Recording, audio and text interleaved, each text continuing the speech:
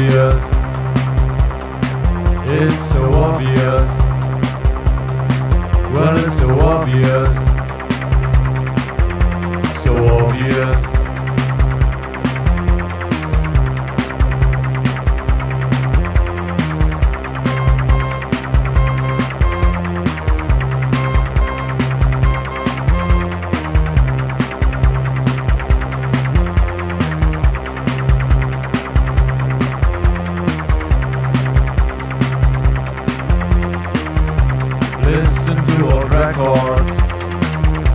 We never played before. Whisper in your ears the things you like to hear. And it's so obvious. And it's so obvious. So obvious.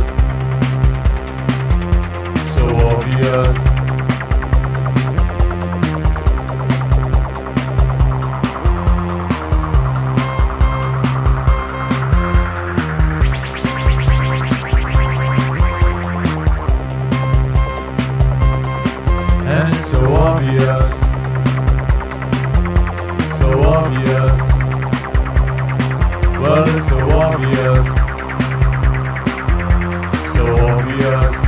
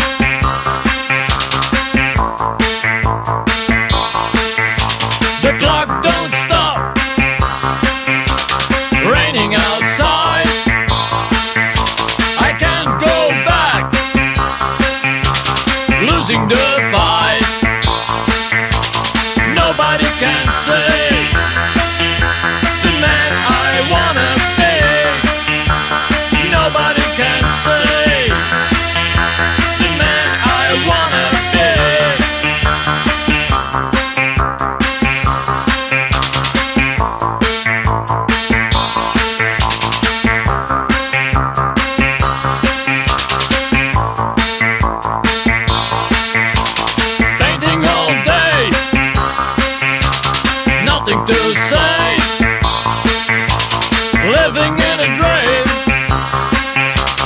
So it seems.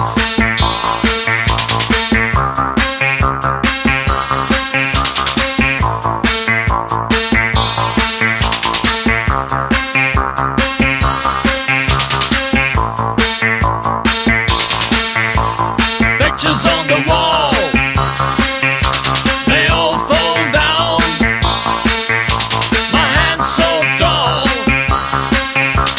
losing my mind. Nobody can say the man I wanna be. Nobody can say the man I wanna be.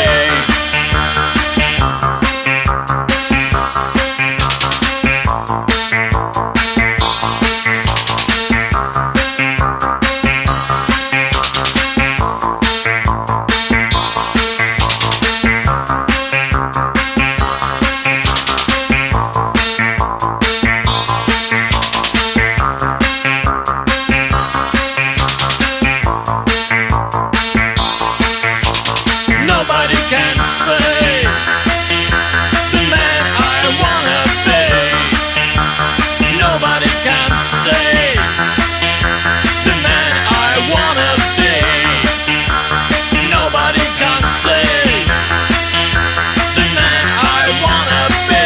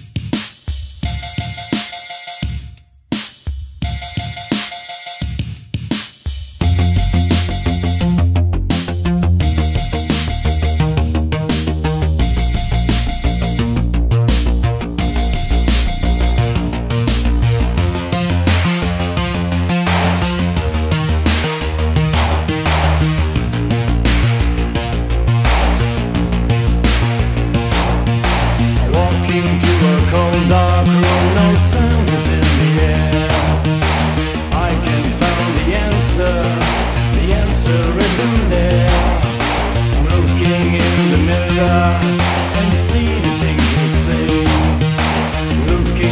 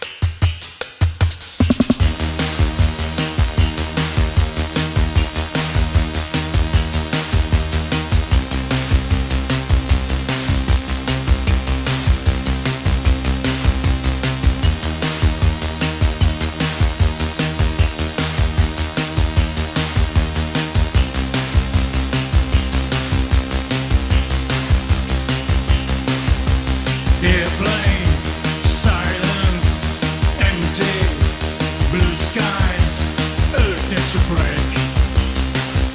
The earth takes a break. The earth takes a break. Keep your distance, washing our hands. Humanity shakes. Humanity shakes. Humanity shakes.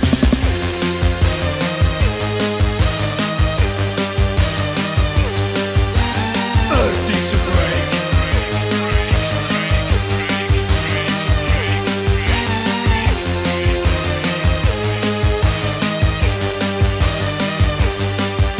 Humanity shakes.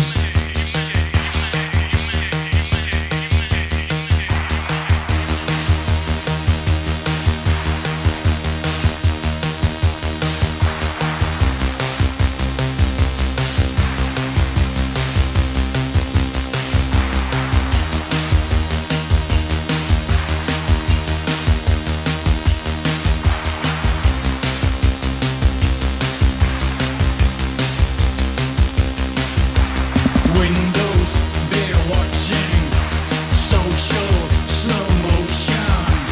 Earth takes a break. The earth takes a break. The earth takes a break. Contact, tracing, hiding our faces.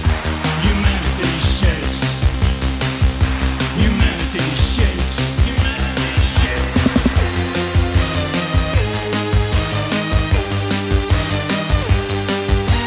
Earth takes a break.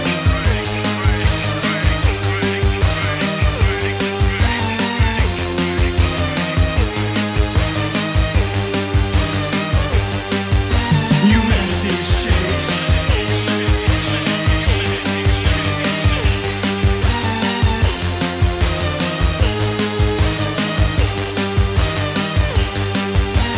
Earth takes a break. Humanity shakes. Humanity shakes.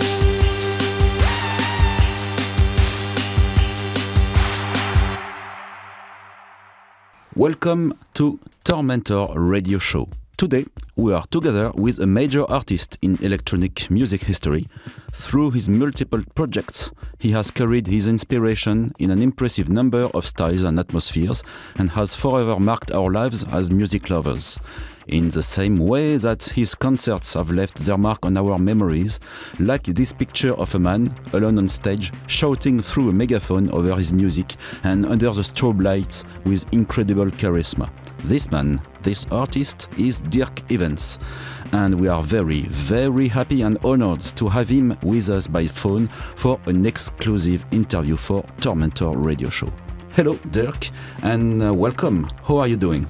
I'm fine now, thank you very much. It's been an honor to be in your radio show. I was sick in the last week because I had some COVID, but now all is okay. So I'm ready for your questions, I guess. So before all that, a short presentation. We began this program with a selection of 6 tracks from Absolute Body Control. The first is So Obvious from the first cassette Absolute Body Control, which was published in 1981 on the own label of Dirk Ivens, Body Records, reissued on vinyl on Dibon 2009. Then The Man I Wanna Be from the third album Figures, on Body Records 1983, then Sleepless Record Berlin 2013. Then Saturnia Calling from the EP Sorrow, published in 2010 on Daft Records with the collaboration from Sonic Seducer and Sleepless Records Berlin.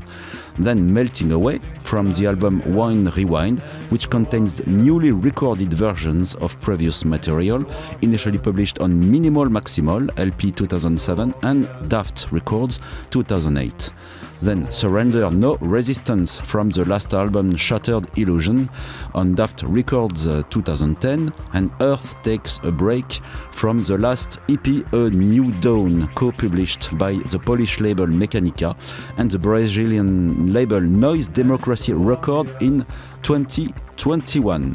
So if you let me, I will introduce a few words for Absolute Body Control. Founded in 1979 by Dirk Ivens, Absolute Body Control is one of the first bands to emerge from the Belgian electronic music scenes of the 1980s. It was initially formed by Dirk Ivens, Verle de Schepper and Mark de Jong, who was replaced in 1981 by Eric van Wantergem. Inspired by synthpop and new wave, especially the UK ones, the project quickly became a reference with its minimal and raw music with catchy synth melodies. After 3 albums and a live album released on Dirk's label Body Records, the project was put on hold as Dirk and Eric joined the Klinik.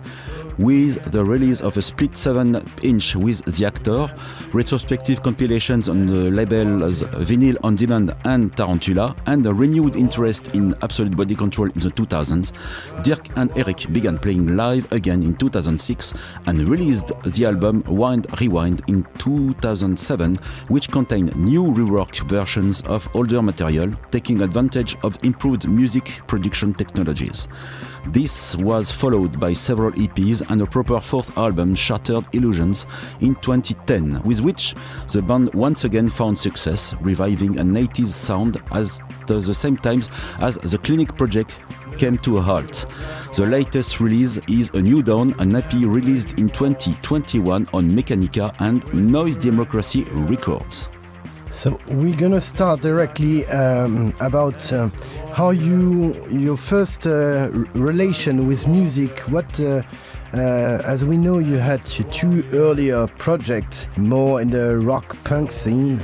But how did you start to interest yourself for electronic music, and where did that ideas of building Absolute Body Control came from? Yeah. I started really off in the punk area. We rejected a punk band called Slaughterhouse, and we were with 4 people in the band. But of course, you're very young and some interests are different. So suddenly there was a kind of wave coming from the UK with bands like Cabaret Voltaire and the Human League, and from America, New York especially, with Suicide.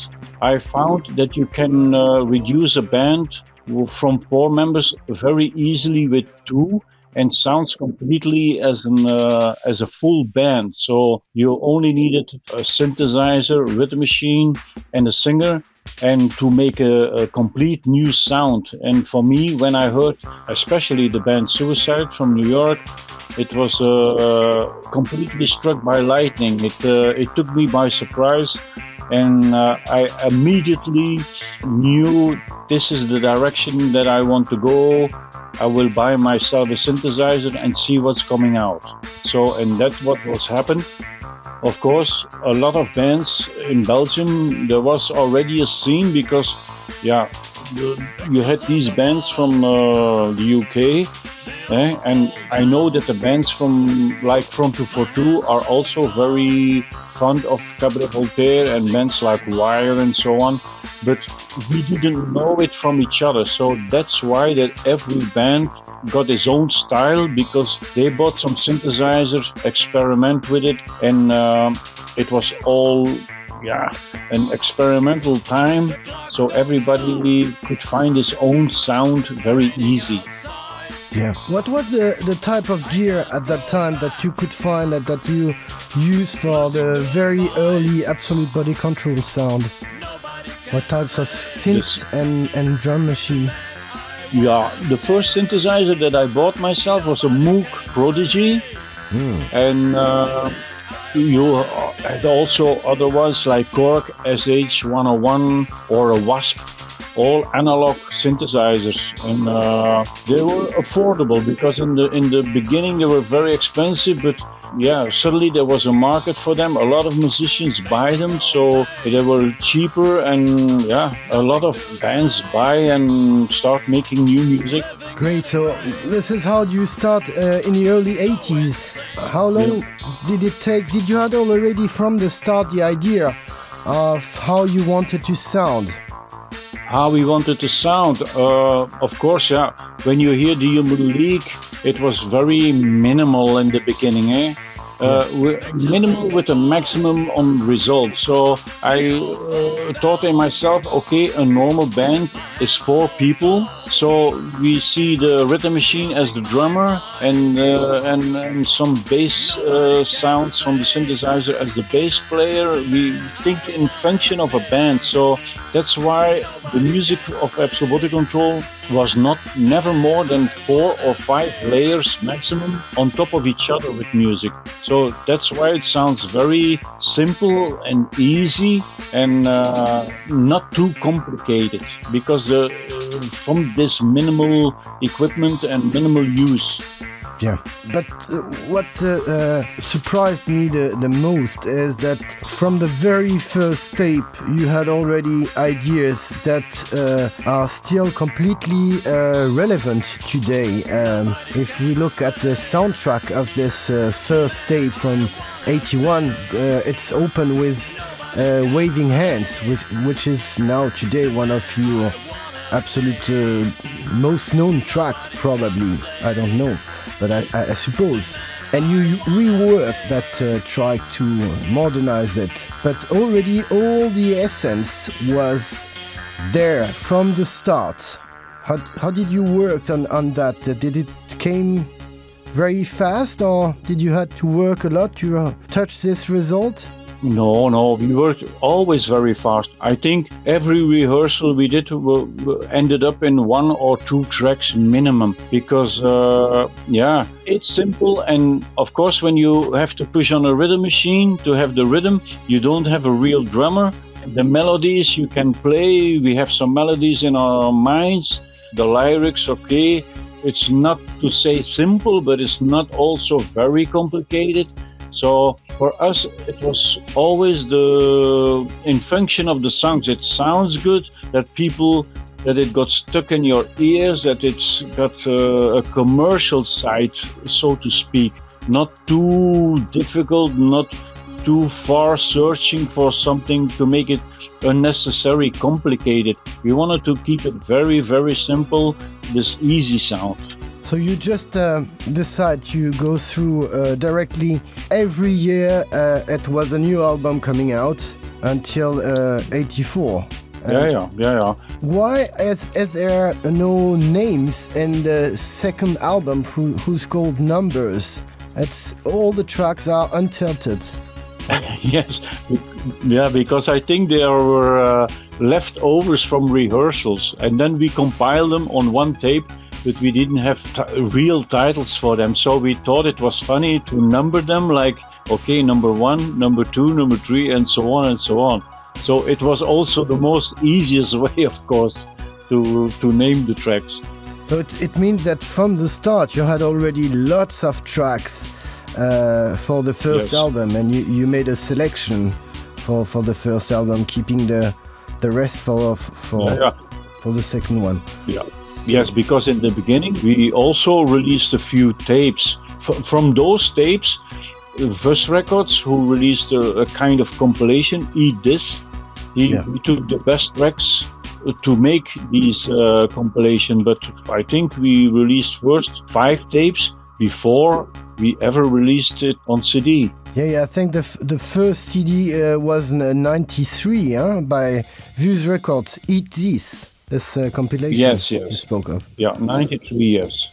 So it was already in your mind to produce almost non-stop albums and maxi also, because there is on Blitz record in 81 there is a maxi. Is there an Exist and I Am Living, and then you choose to put on the side the project for quite a while because you decide to focus on others' idea, less easy to listen, and you went to the Klinik sound, which is really a big step and very far away from what you were using doing for Absolute Body Control, and you decide to come back. How did that comeback came from? Was it the public that asked you to come back, or?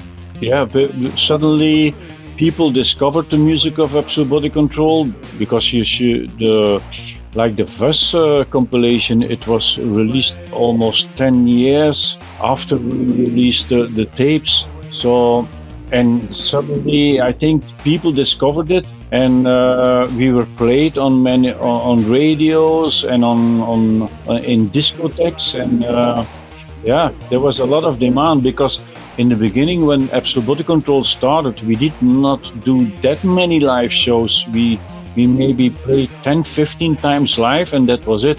So not many people have seen Absolute Body Control in the early 80s. So, and therefore there was a big demand of the people from, hey, what is going on? Of course, when we stopped, then we started with Klinik. After Klinik, we started again with Absolute Body Control. So there was an interest also created by the Klinik in what we were doing before that. So. Okay, so it's not coming from the release that the split maxi that came out with the actor. Well, not really, because Absolute Body Control was on many compilations worldwide, on albums, on 7 inches, and most of it on tapes, because yeah, there was a very big tape scene in those days, and many people sent tapes, compilation tapes, all around, like a kind of mail order thing, art in a way. They exchange tapes and so on and so on. So I think, but with the actor, because I didn't know them before, because later on I discovered the actor was a band from Holland, from Breda, and they did not do that many things. So I think it was more something from the label who released the 7-inch to bring those two bands together. But in the 80s I did not really know them personally. Okay.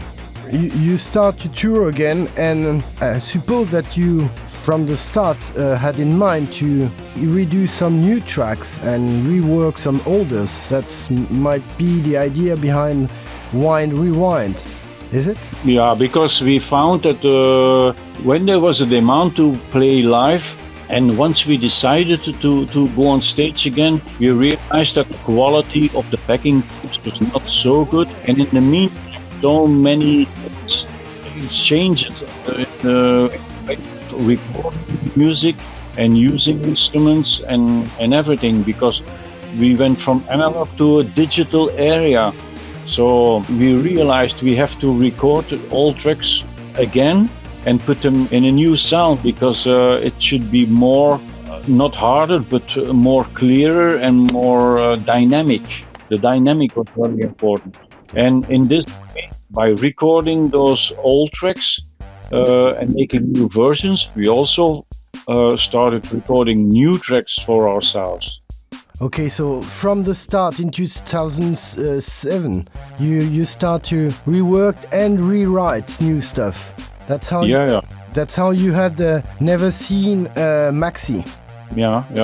Perfect. And from that start, you were touring also a lot. You started with VGT in 2007, or maybe the year before to tour, and you still receive lots of demand till today. Yes. How do you manage that with all the other projects that you have to make space? Yeah, that's a good question, because at one point I was on the road with 4 different projects. It was Dive, Klinik, Sonar, Absolute Body Control. The best explanation for this is that all projects have a very, very different sound. So it's very easy to split those from one to another, you know. Sonar was instrumental, the Klinik is very dark, melodic, but it's dark, and Dive is more EBM. Absolute Body Control is more synth-pop. So once we record music, we know directly for which project or how the feeling will be for the song. So that's not complicated, totally not. But at the same time, you still had your labels. So you're a guy that never sleeps. Yeah. In the beginning, I started with Body Records, I think around 1987, because I found that it was very difficult to find a real record label, because we also sent out some tapes to record labels and we were refused to sign us. So We thought in that period many bands release 7 inches on their own. They went to a studio, paid for the recording. They went to a manufacturing for record, and they paid for the pressing all by themselves. And mostly they sold all the records when they play live.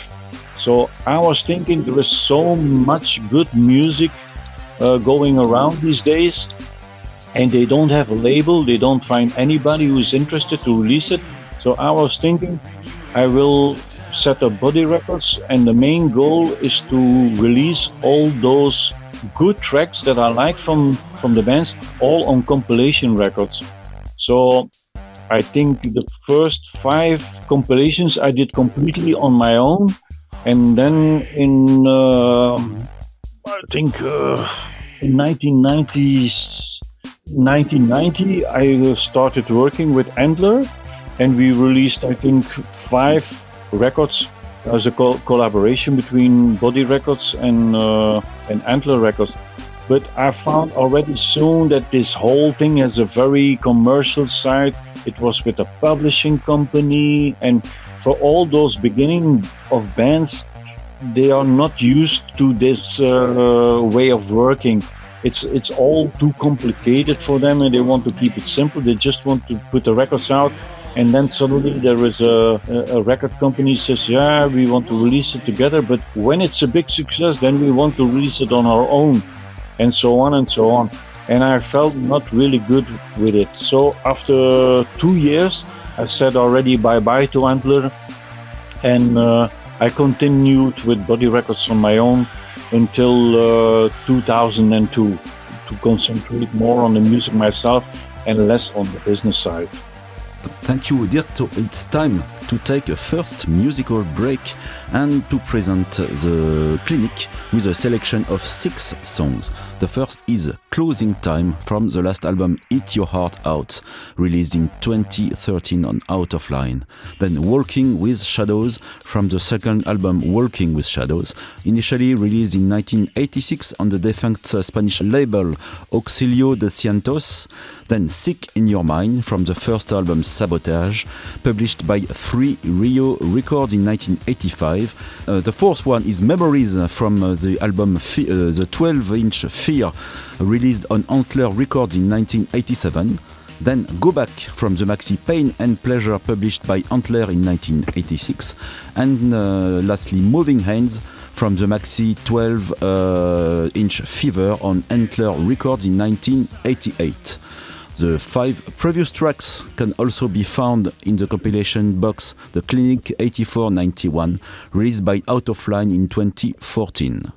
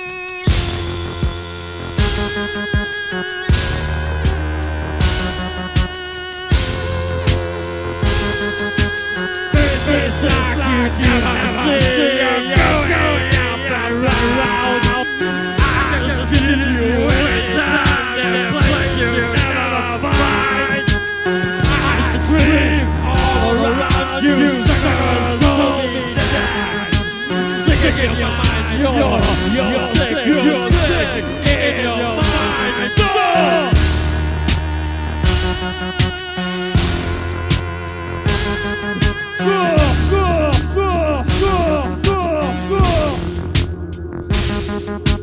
If you ever see the crowd of the place where I go, I know something. I won't let you go. Never scream, never shout, never say a word. I'm coming. Yeah, baby,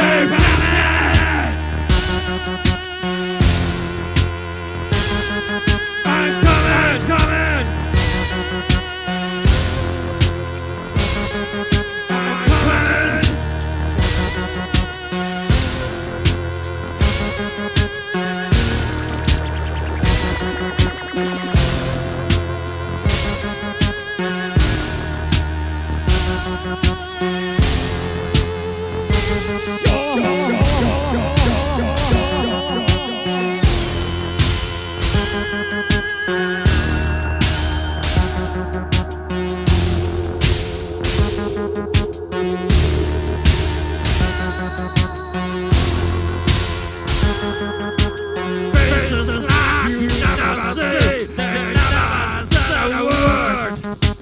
I will get you.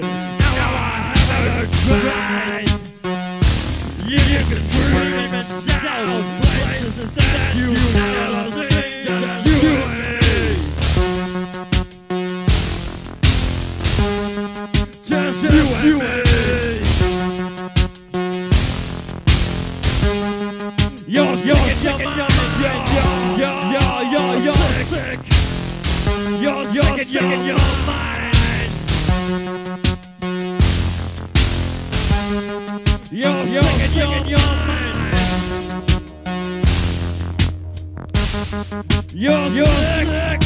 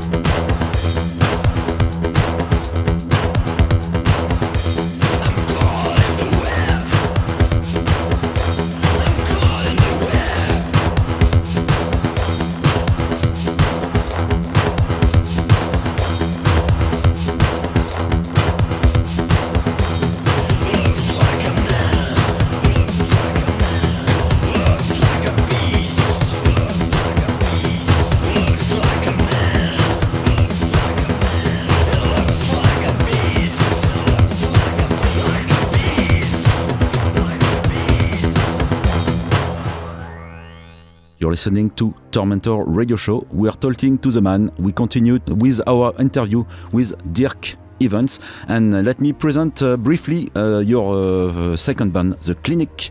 The Klinik was created in the early 80s by Mark Verhaegen.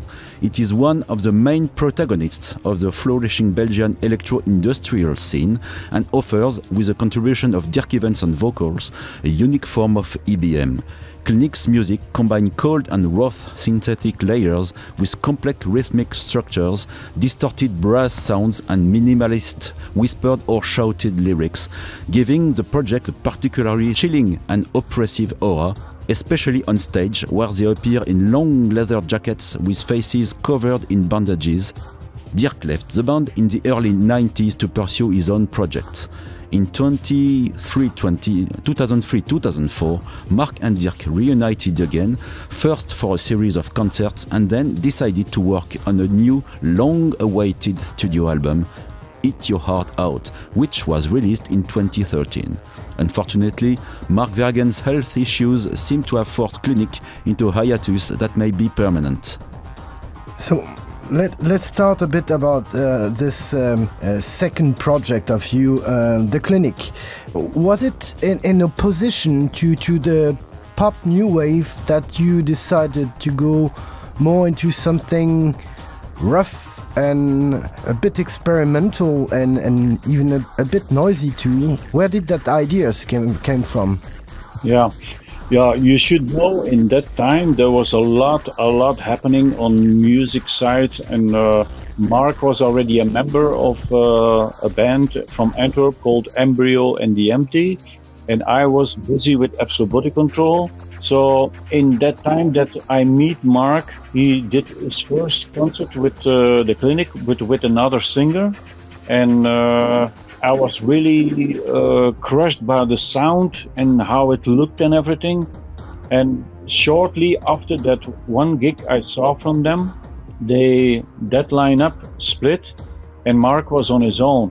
So I talked to him and I say, hey, I really like what you are doing. Maybe we should do something together under the name Klinik to continue. Then we decided to come together and we worked on the songs, I think, almost 1 year. We were just the two of us. We came together every week. We locked ourselves in his room, start making the music directly, because it was also a very weird period.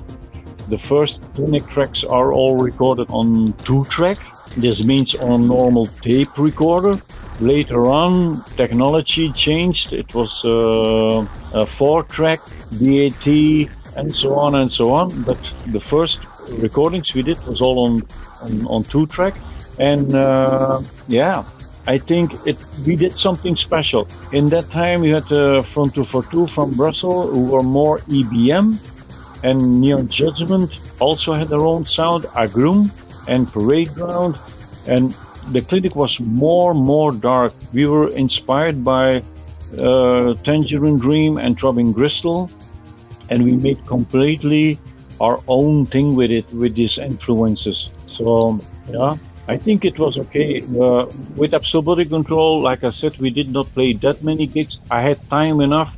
Something new came up, and I met Mark on the right time. He's a real genius with his sense, and yeah, it was the perfect combination.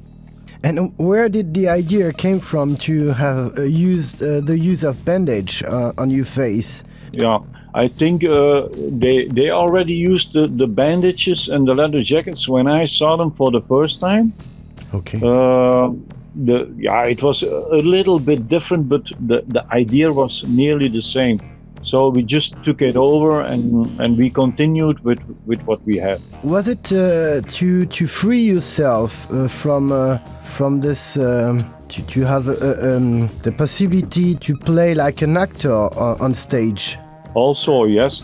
And the thing was also that for the people it was very confusing, because they see somebody but they don't see an expression on the face, they only could see our eyes. And yeah, that's a strange feeling, because they don't know what this person who is standing before them will do at one point.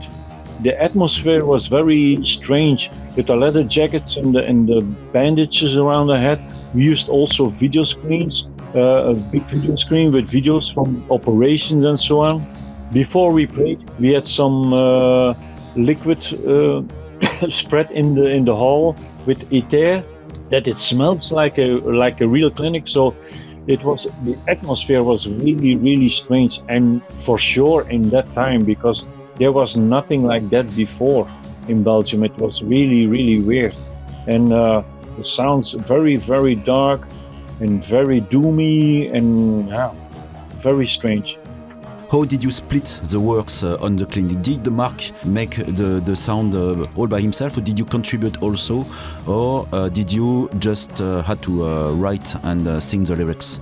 Yeah, most of the time Mark already created the music. Then we come together, we listen to the tracks, then I start writing the lyrics, then we come together again, and then we change the structure of the music so that the lyrics and the voice can fit the song.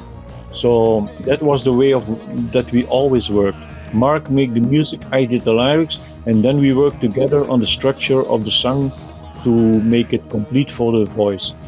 And this was the first album that came out in '85, Sabotage, that most of the public discovered the track Sick in Your Mind, which is also the period where I discovered your track, because it was very popular and played quite in lots of underground clubs at the time. Yeah. How was at the time the feelings that you had, the feedbacks from the crowd? Because for what I remember of my own feelings at the time, it was quite scary, and as you say, we didn't really know if it was play or if it was serious. It was quite shocking. How would the press and the public at that time react to that? Yeah, it's just exactly like you said, and especially with the videos, it was more than one time that we saw some people fainted in the audience, that they looked to the operation of an eye, for example, and they just fainted. They were laid down on the ground, and then with the music very dark and doomy, yeah, it was very strange. And it's not up-tempo music, it's not dance music. However, later on, tracks like Hours and Hours and Sick in Your Mind and Burning Inside, yeah, they became really dance floor fillers. Every time when they played it, the dance floor goes full. And it's even now, and this Sabotage record is almost 40 years old now. Eh? It's from '85. Yeah. Yeah, it's surprising that it's still working quite well today. How was your comeback at the time? Because you had, like with Absolute Body Control, lots of production, almost every year something new, and you decided to stop that project to go and concentrate on Dive at that time. But the project still continued. There was quite lots of release on Offbeat at the beginning, and then later on Ants production, but with no real relation with the old Klinik. What did push you to come back to the roots, to the Klinik, for that album, which is very well produced and lots of excellent track? Eat Your Heart Out. How did that happen? Yes. Yeah, after, let's say the split, we were split up for a long time. I think in '91 the Time album came out, and then in Eat Your Heart Out in 2013, so that's 12 years later. In the meantime, we had not much contact, to be honest, and there was a time that we had to play separate, but Mark with his project and me as Dive on a festival in Germany on the Wave Gothic Treffen, And then we were on speaking terms again, and we said, okay, it's a pity that we can't do something together here tonight, but if you want, we can do something in the future. And that happened. I think around, let's say in 2004, we came together again and we did some reunion concert. However, it took another 9 years to complete another album, because we had material enough, but in the meantime, Mark got sick, and we waited a bit too long. Then at the end, I tried to work it on my own to finish the album. I completed the voices, everything fall into place again. But I think it has to be like that. Mark was also the reason why the Klinik split up in the 90s was that our interest was going different directions musically, and I think then you can do two things. Otherwise you stay together and try to force things, but it's no use. Or you stop for a while and then you can come back again after a long time with new ideas and refresh the whole thing, and that's what's happened. We're gonna now go into the dive section. Let's play some music now, this time from Dirk Ivens' solo project Dive with 5 tracks. First we have Final Report from the maxi Final Report, released on the Italian label Minus Habens Records in 1991. Then we have Sleeping Away, the second album Concrete Jungle, also released in 1993 on Minus Habens. Then Two-Faced Man from the album True Lies, published by Daft in 1999. Lost Inside You from the album Behind the Sun, published by Daft in 2004. And Slave to Desire from the last album Where Do We Go From Here, released on Out of Line in 2020. And please note that a large part of the releases have been reissued by the label Mechanica.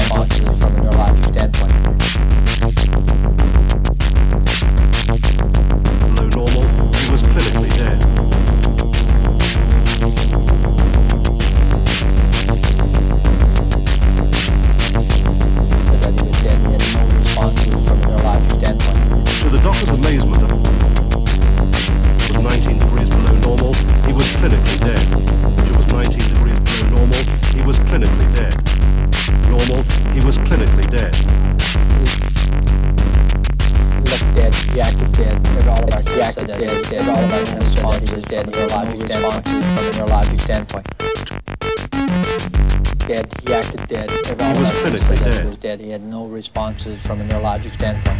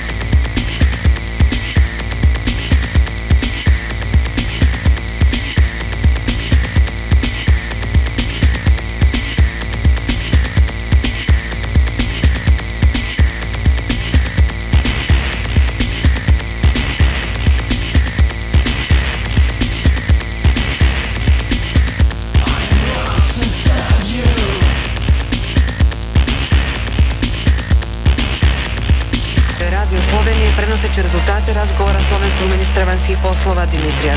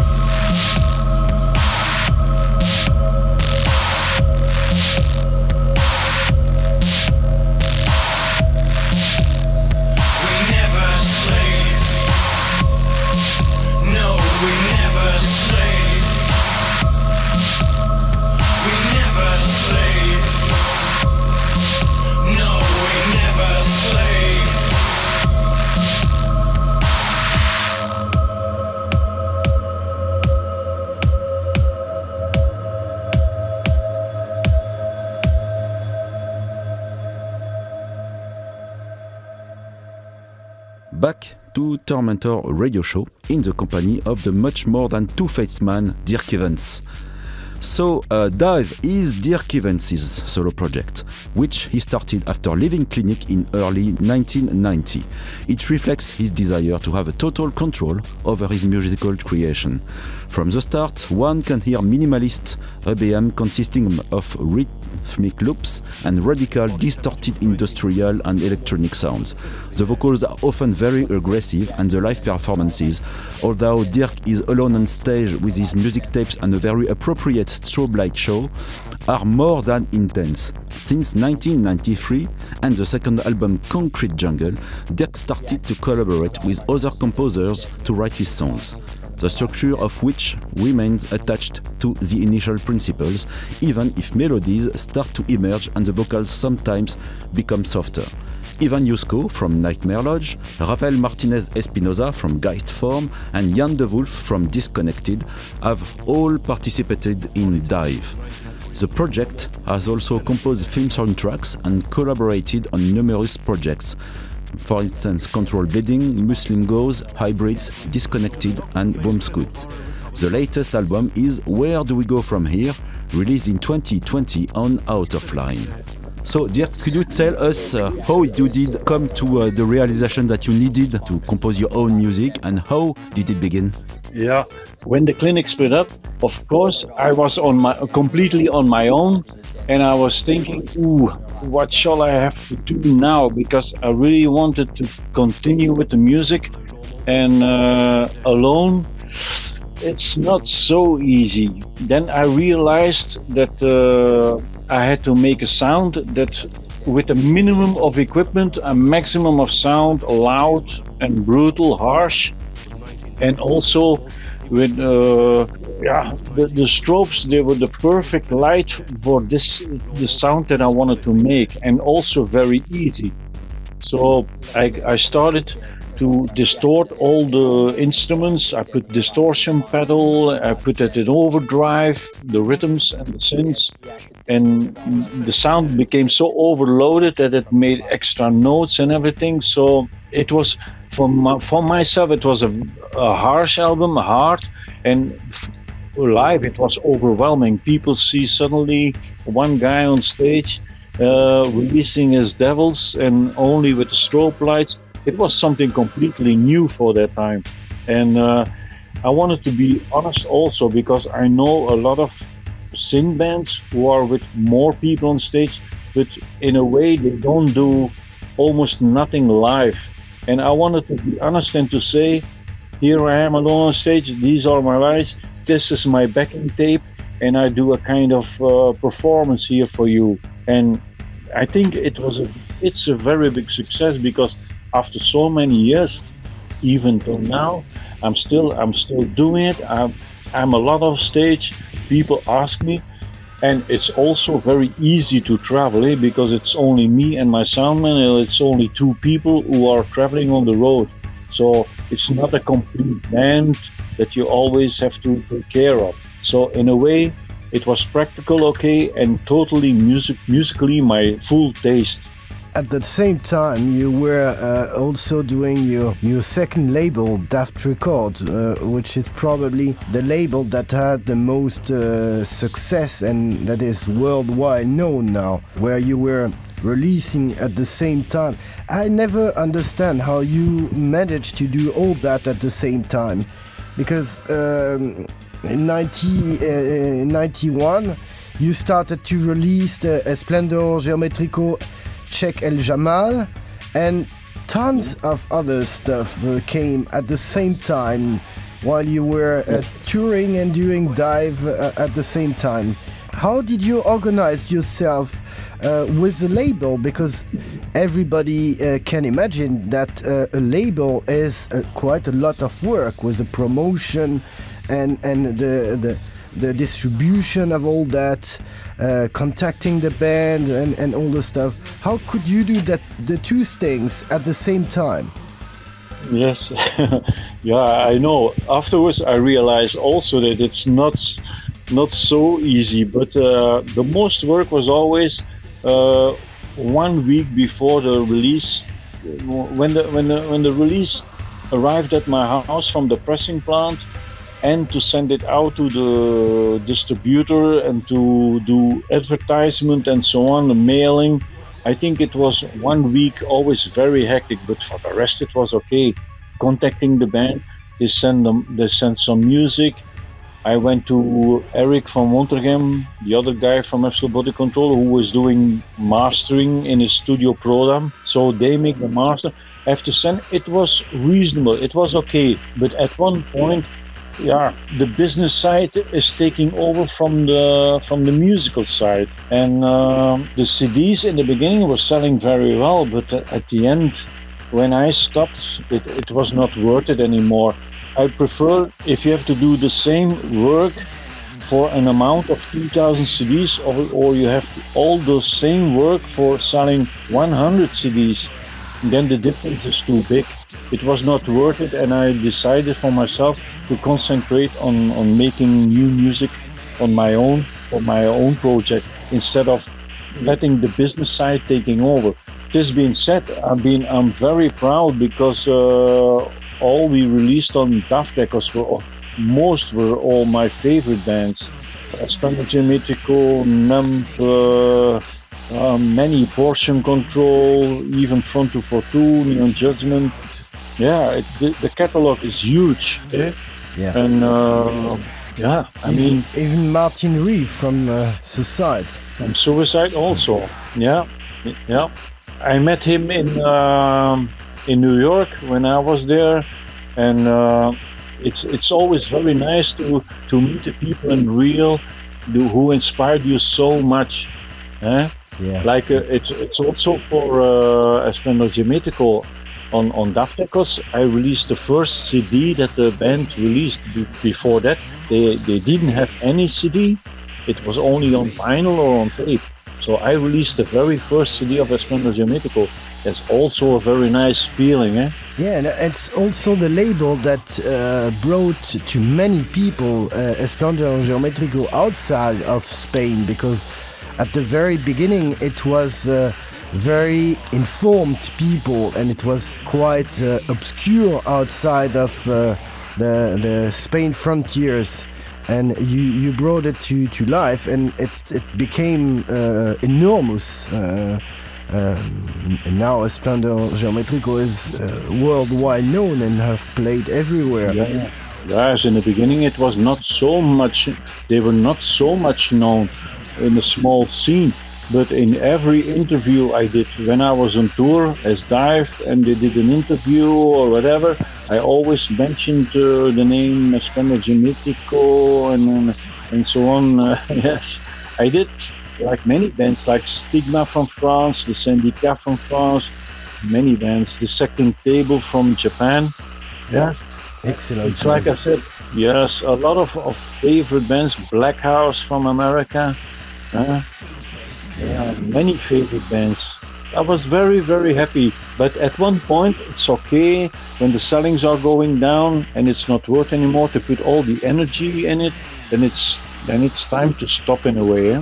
Yeah. Afterwards, I also made another label, Minimal Maximal. It was only for vinyl, and we released also a lot of vinyl. But it was the same story. In the beginning, the vinyl sells good, and then When there is one successful band, a bigger company is trying to take over, and it was more always with the business side. And now I'm happy.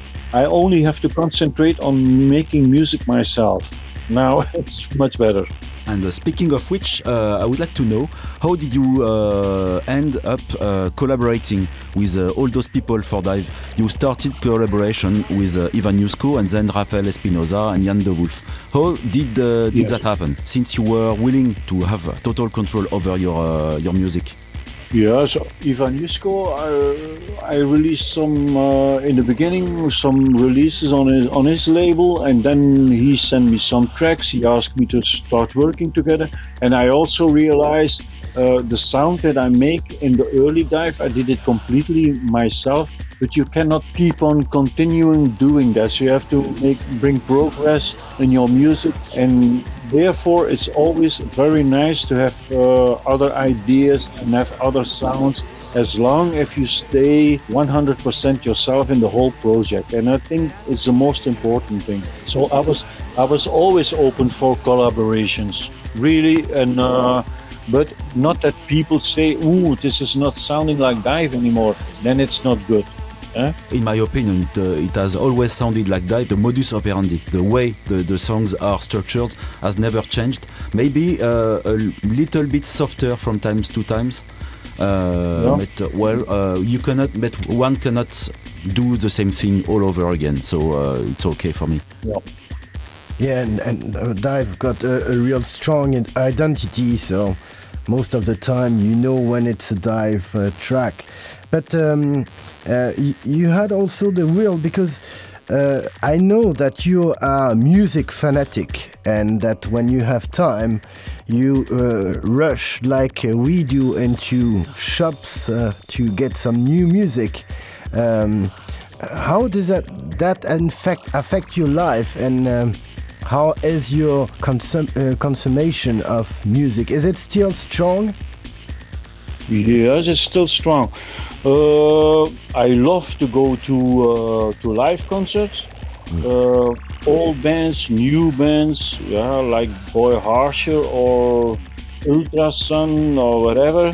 Last weekend I saw The Damned, so that's something completely different. But I feed myself still with music.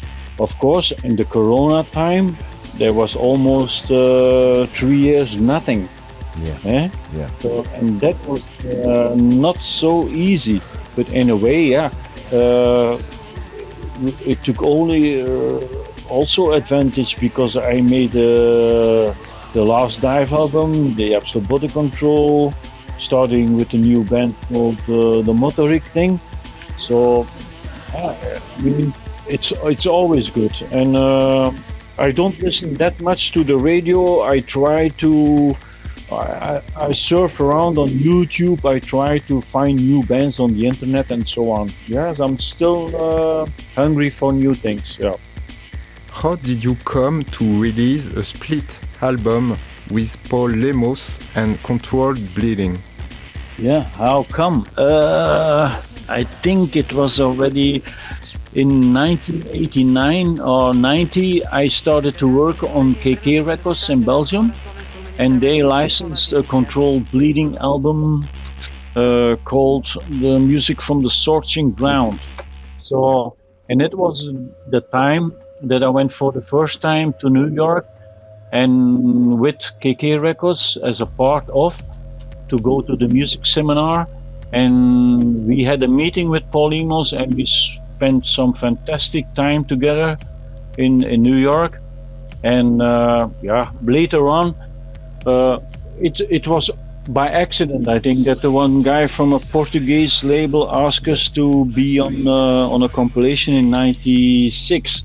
Mm-hmm. So it's a long time ago. But Paul Lemos, I know him personally, and because normally Controlled Bleeding were 3 people, and there are already 2 people died from the band. Yeah. So. We had the chance to interview interviewed Paul Lemos last year. In July.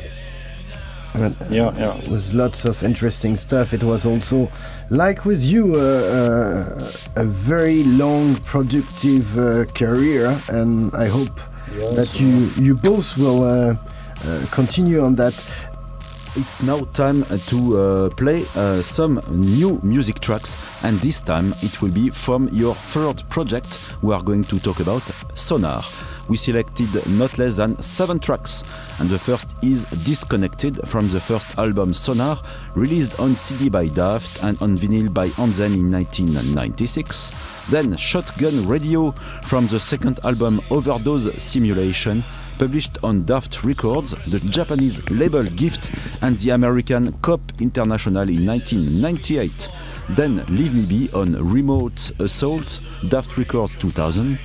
Tone Lock from Vault Control on Daft Records 2003. Sway recorded live at the Staple Varagem in Belgium in 1999 and available on the self-released CDR Cosmic Live Rays, self-released in 1999. Then Melty Dream from Cut Us Up, published by Ant Zen in 2012. And to finish, Tango Mechanic from the last album Shadow Dancers, released on Sleepless Records Berlin in 2014.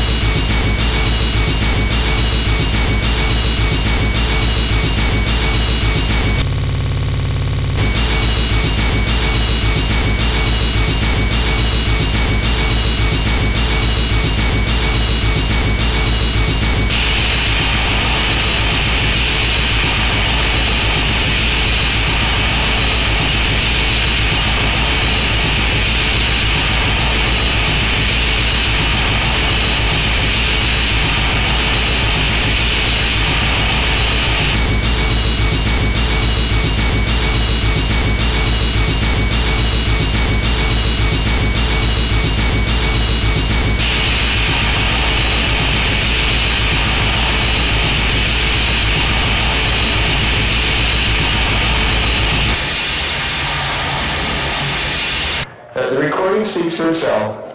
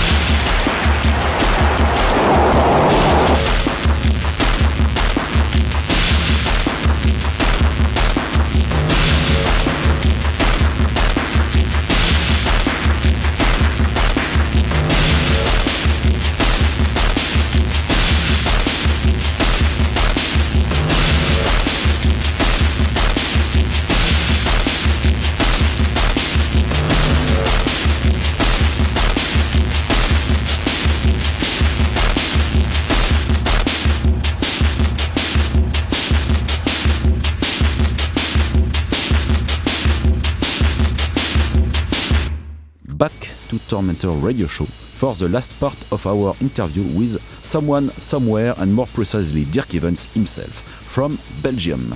And let me introduce Sonar, which is a duo formed in 1996 by Dirk and Patrice Stevens, who worked together on the first two albums. Eric van Wantergem joined the project in 1998 after Patrick left. Through Sonar, Dirk Ivens explores a noisy techno-industrial path, largely inspired by the Spanish industrial project Esplendor Geométrico, but with a much more brutal sound, sometimes close to Japanese noise.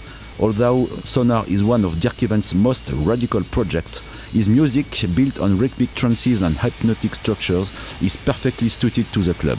We should note that the collaboration in 1998 with Muslim Goes, the experimental and ethnic and electronic project of the British Brindo Jones, who passed away shortly afterwards and whose discography is absolutely monumental.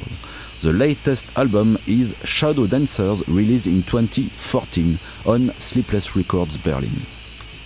To start with Sonar, I suppose that as you were a big fan of Esplendor Geométrico, you wanted to push a bit farther to what they were doing at the time. Because when we were re-listening to that first album, it's still a very efficient album, still today, and did not age at all. What was the idea behind the Sonar musical direction? With Dive, I was already a few times. I think I did two big tours with Esplendor Geométrico together, and the sound of this duo is incredible. Live, the dancing stuff, it's harsh, but it's danceable, and I really love this band. So I really wanted to do something in the same way, so to speak, instrumental, danceable, but of course it should sound not the same. So when me and Patrick started, we had a much more brutal sound than Esplendor, of course, and again in Belgium, in that electronic scene, EBM wave electronic scene, something like Sonar was not heard. In a way, also you were an inspiration for many bands who came later on the Anzen and Hans label. And many bands, they name us as an influential for their own starting to make industrial music. And for ourselves, in every interview, we said that we got the inspiration from Esplendor Geométrico, but that we try to do something different. Yeah. And I think we played many live shows, and with Sonar. In Paris, we played at the Locomotive a few times. It was always very good, always very danceable. People really loved it. So, yeah, it's not easy to bring a lot of variation in instrumental albums, but I think we succeeded along the way. I think we released 7 or 8 full-length albums, so that's also already an achievement. Yes, I saw you more than twice. The first one was at Locomotive, but you also played at the Gibus with a certain DJ Chaos starting wars with his turntables. Do you remember that date? Yes. I think it's a period where most of the French scene discovered also harder sound as Chaos was spreading in France, because he's the very first one to have make this junction between industrial noise and techno roots, so which is exactly what you did, pushing it further than what Esplendor Geométrico was doing, because as you said, you had also this love for noisy stuff. We can hear that clearly in the first album, where you have tracks that are very Japanese oriented. Yes. Was it already at that time something you were listening a lot? Or? Oh, no. We did not listen to Japanese stuff. We only we did our own stuff, because, of course, I know Merzbau, but you cannot compare Sonar with Merzbau. Merzbau is more, it's a complete wall of noise. Yeah. So, but for the rest, no. We simply did completely our own stuff. We came together, me and Patrick, and of course Patrick came out of another scene. He was more in the danceable stuff, in the break beat and so on, and but that's the most interesting of all, and creating music, that you try to bring different worlds into one by making collaborations with other people and so on. Because when I see it, all those projects like Absolute Body Control and Klinik and Sonar and Dive, it was all in a kind of period in my life. In every period, it fitted perfectly what we were doing for that time. You know what I mean? Yeah. It was, And you had also, it's something that we can feel in music. You had the will to push all the boundaries from what was going on at this period always further. So is it still something that you have in mind today? No, but that's how I feel. I mean, I'm lucky that I always could do 100% what I liked. I never had to make concessions or whatever to labels or to other people. And the music that I make is also the music that I really like. So and I'm very lucky that I can divide those kind of music in different styles, like Sonar or Absolute Body Control or Klinik or Dive. That's my strongest point, I think, that I can work for myself in a way that it's interesting for people and that they hear the difference in the music that I make. Yeah. You're gonna tour in the near future. What are the dates and which projects are gonna be seen on stage until the summer? You have some dates to give us. Yes, but the most live dates are now for Motorik.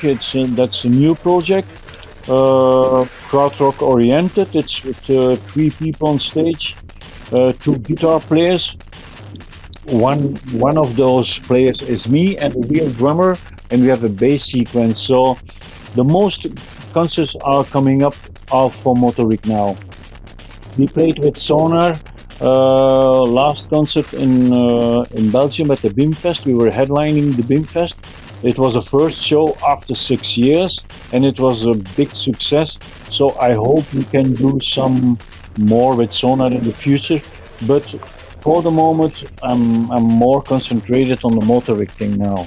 Okay, for this reason, we're gonna jump into Motorik now to introduce a bit and to speak a bit about it. So, Motorik was formed in 2018 with Dirk and Jory Dobelair on the guitars and Dries Dolander for the drums. 3 albums have been already released on Out of Line in 2019, 2020 and 2022. An EP was also released on Anzen in 2022. Although Motorik is krautrock in nature and is inspired by artists such as La Dusseldorf and Neu, the project is detached from the classic 60s and 70s influences and offers a more minimalist, probably less technical or fussy krautrock with 80s sounds, almost new wave-like sounds, probably more accessible to an audience used to the 80s music. So it's what to me was very important about Motorik is that you managed to do this link between the 70s and the 80s that never really exist at the time. Was this new project? Was it the will from the very first beginning to make that, or did it just came naturally like that out? Yeah, I think it came natural. It's also the way of recordings, because the bass sequence sounds very actual and very dynamic. And of course with a real drummer to give it extra power. And we have 2 guitar players to make layers of sounds on top of it. If you compare it with bands like Neu, then that music is very good, but the way of recording was very minimal also, and you hear it in these old records, so that the sound is not very optimal. And now for this reason, the Neu record is 50 years old, so of course, the way of working changed a lot. So the dynamic of the music that we make is much more stronger. So in a way, yeah, I think we found the right combination now to bring the 70s and the 2020s together now with this new band. Yeah, I was really surprised when I was preparing this show, because it is probably something that has not been done today, is to be able to bring to a younger public the krautrock roots. Because most of the time when we do krautrock interviews or when we speak of it in our show, we see that most of the time the public is really older, and you manage to did that to do that with Motoric, to bring younger people into sound they'd never heard before. Yes. I think it's also important for younger people that they can discover another sound than the one that they are used to listen to. So for them it's also a real nice surprise when we play on a festival with some bands that they know and they don't know us, and they see the dynamic and how danceable it is.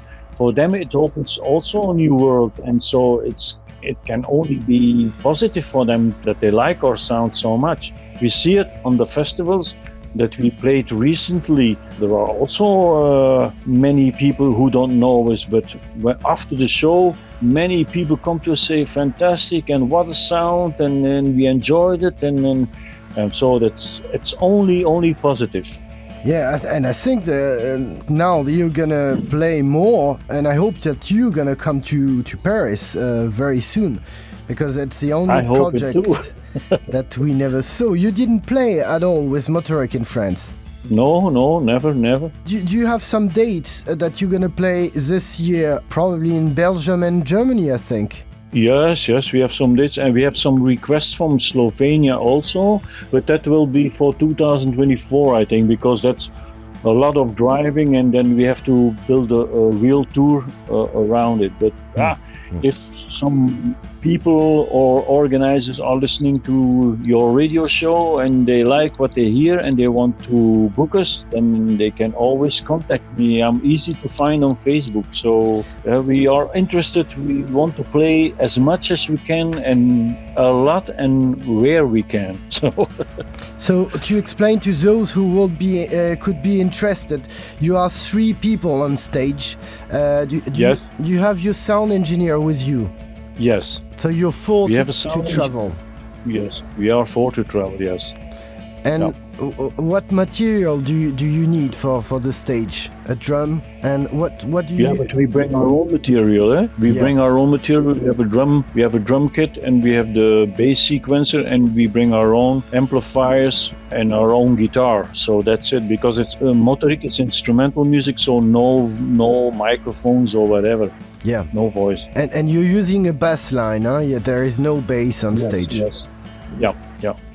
So it's still quite minimalistic project. You know, not 20 people on stage. So it's something that is quite affordable for even a smaller place to play. Yes. Yeah. So I really think that I hope that you will come to Paris. I'm calling everyone around and push them to listen to this show and to go and listen to your Bandcamp page for the Motoric album, because I think that is the good idea of the year, is to bring Motoric and to let people discover this project that is not that well known for the moment in France compared to all your other projects, and maybe people will be also surprised to see you back into rock and roll, which is what what you did at the very early stage. So yes. Was it a will for you to play again guitar? Yeah, because in the first punk band, when I started in the late 70s, and now for Motoric, I use the same guitar that I played in the very first beginning. So the circle is slowly closing. I think it's but okay, we will see what happens. On the 5th of May, There will be a new album, the fourth will come out on Out of Line. So, and it will open new doors again. I'm really, really sure. This is exactly what we wish for Motoric, and we hope to see you very soon around.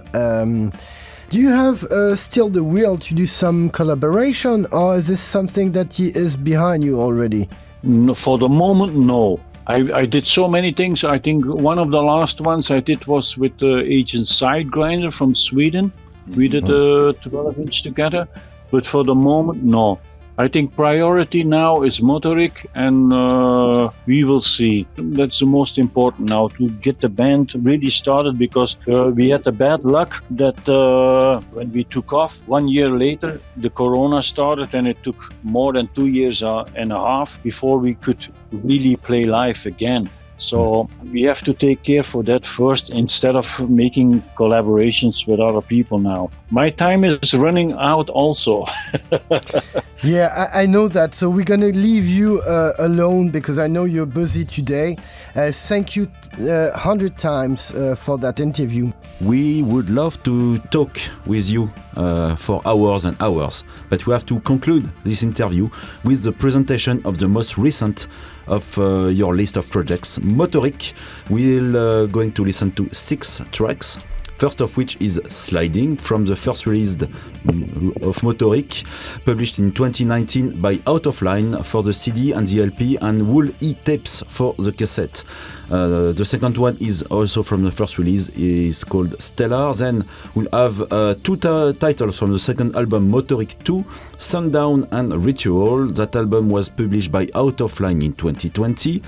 Then we will have Socrates from the third and last album, Motoric 3, also on Out of Line, and released in 2022. And to complete that, Odyssey from the EP of the same name, published on 7-inch by Hansen in 2022. Thank you again very much about this interview, and I wish you lots of fun with Motoric Tour. Thank you very much. Thank you very much. I'm very happy we did this interview finally. And yeah, who knows? One day I will come in Paris, and then we have to meet. Eh? Oh yes, of we'll course. be very happy to buy you a drink. Of course. Let us know, and we will spread the word around us. Okay, thank you very much. You're welcome. Thank you. Have Bye-bye. a nice day. Thank you. Yes, bye-bye. Thank you. Thank you. Bye.